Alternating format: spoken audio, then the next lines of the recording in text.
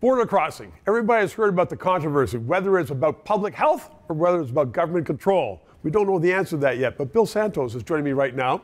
He recently came back by car across the border into Canada from the United States, and it wasn't easy. No. Tell me about the experience, Bill. Well, you know what? At the booth, the CBSA agent was wonderful. You know, asked all of the regular questions, and then asked me for my phone number. And I said, well, that's kind of strange because I've never had to provide my phone number to enter Canada.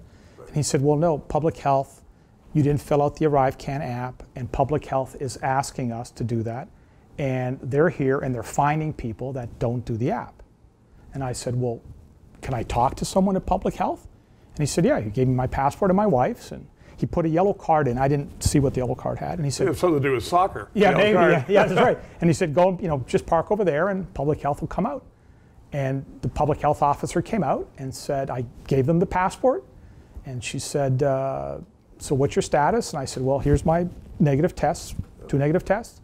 She said, you're going to have to quarantine. I said, great, we'll quarantine. Where? I said, in my home. Where is that? North Oshawa. What's the address? I said, well, like, what do you need the address for? You've got my passport. Exactly. So if you go inside the building, punch my passport number in, I'm sure all of the information you need about me or my wife is available to you.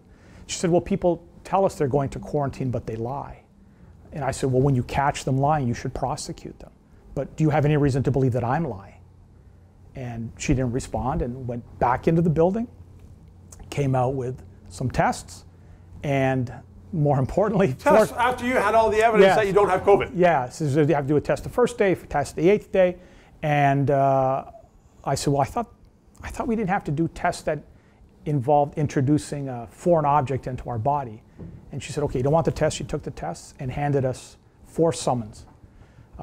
2 summons each for you and your wife. 2 summons each. Well, I saw them. They're more than almost $6,000 in fines for each of you. Each one of them. For what? For being inquisitive? Yeah, not providing what they said was relevant information. And to be honest with you, I don't know what. So, but from a public health point of view, though, Bill, you gave them the evidence. You and your wife have been tested a number of times, don't have COVID. Yes. You're coming here, you're saying, okay, I will house arrest for 14 days. Exactly. And they still want all this information. Yes. And did they come to your door?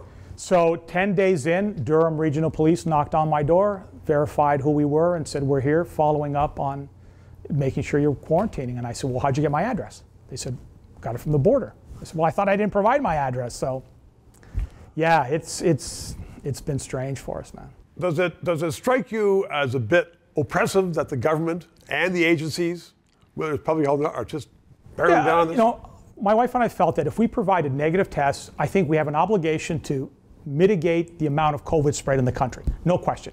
We provided the tests, we provided our passports, we said we will quarantine, we'll follow all the rules. I got the sense, it's my own personal opinion, that they wanted more. It was a little fishy. We're going to follow up on that. Bill Santos, thank you very much. Thank you. 3 minutes. If you did not know that the red ensign, formerly Canada's flag, has now been labeled by the Canadian government a symbol of hate, and they're sending that to all the students, then press subscribe and PayPal and learn more.